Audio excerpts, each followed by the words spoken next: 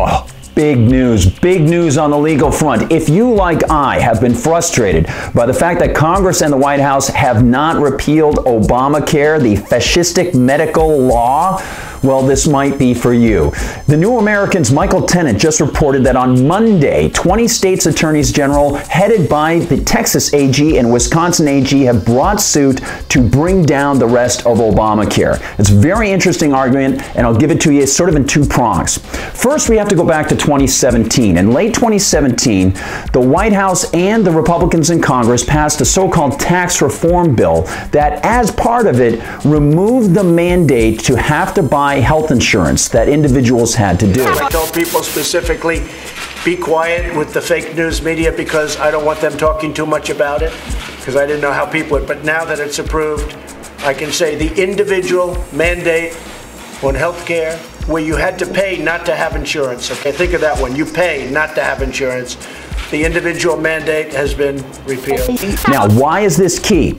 Well, for that, we go back to the second prong of it, and that goes back to 2009 and 2010, when they were arguing in Congress and the White House that they had to pass Obamacare. Of course, you couldn't see it. But we have to pass the bill so that you can find out what is in it. Part of it was a mandate that you had to buy health insurance.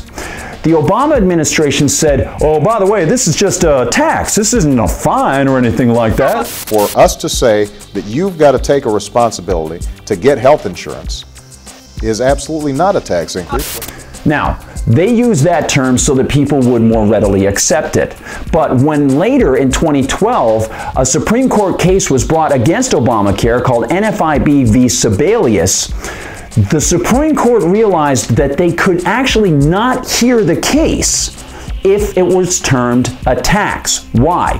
Because in 1867, there was something called the Anti-Injunction Act that was passed. And that stipulates that no one can bring suit about a tax unless they have actually paid it. And at that time, the tax had not been paid. It wasn't instituted until 2014.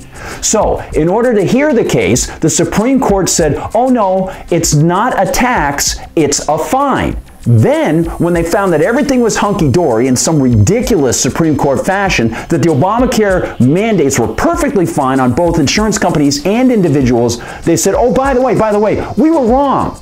It's actually not a fine, it's a tax. Today's decision was a victory for people all over this country. Get it? So they went completely circular. Now, why is that key? The reason is because in the argument that was laid down in district court on Monday, the attorneys general noted that part of Obamacare says that the mandate, the insurance mandate, the tax that the IRS can take from you if you don't pay is an inseparable part of the whole package of Obamacare.